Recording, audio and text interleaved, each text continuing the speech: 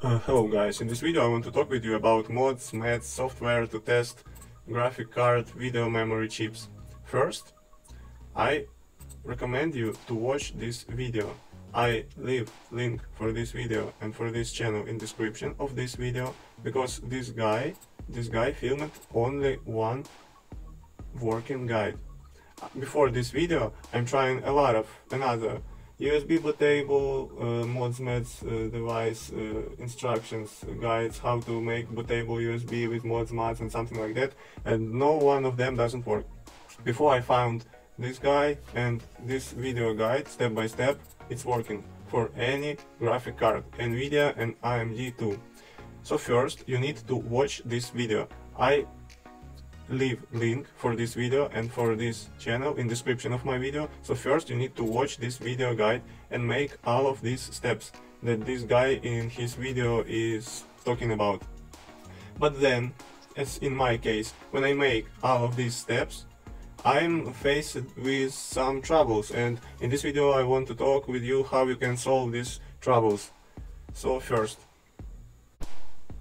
trouble that you can meet with, it's even when you set all but options priorities, like first you set our HDD drive with our mods software, even when you set it like first and second, and even if you set its boot option first here too, our HDD with mods software, it doesn't start correctly. So let's take a look. Test starts automatically. We have no options to choose for AMD or for NVIDIA graphic cards we need to test. Test starts by itself, by auto run. When we power on our computer, test starting by itself. And obvious that if we have 10 series graphic cards, we need another test, and if we have 20 series, we need another test. If we have AMD cards, we need another test. But test starts by itself. We have no options to choose what graphic card series, what graphic card manufacturer we need to test. I found solution for this, and I'll show you how to fix it. First we need to reboot our computer and then enter into BIOS. Okay, we entered BIOS. Then here we need to turn off all UEFI options for boot. All of our boot options need to set on legacy. For example, here we have nothing about. Here. Legacy resources, enable. What next? Here. We need to find something about UEFI and legacy and turn all these features to legacy. Legacy only. It depends in what BIOS you have. For example, my from American Megatrends, it looks really old. On modern motherboards we have graphic interface for our BIOS, but it changed nothing. You need to find options about legacy or UEFI boot and set all of these options to legacy. What we have here? Okay, here we set to legacy, maybe here something, maybe here something.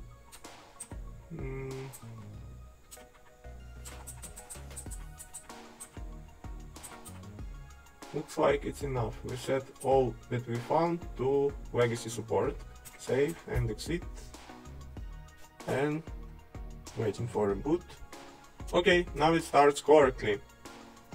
When we set our options to support legacy, it starts correctly, and here we can choose what graphic card series we need to test. For example, it's 10 series, 1080, so I choose these options. But if you have RTX series, you need to choose this, and if you have AMD graphic card, you need to choose this.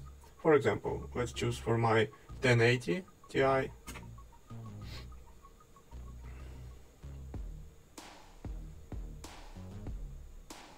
We already can see some trouble, some issues.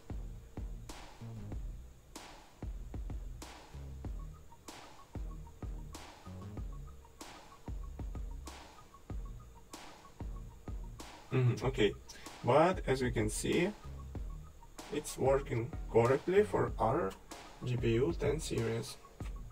And now we need to less report.txt, and what we can see here, testing GPU10.2. It's GPU10.2 is my 1080 Ti, so it's working. Okay guys, if this was useful, thanks for watching. But first I need to say great thanks to guy who filmed video what I'm talking about in start of my video. So first you need to watch this guy video guide. Then if you face with some trouble what I'm talking about, you can fix it by watching my video.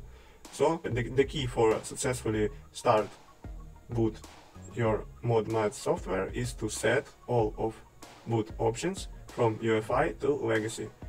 If you don't make it, yes, this software can work, but it works in automatically mode by itself and it's not correct. Thanks for watching.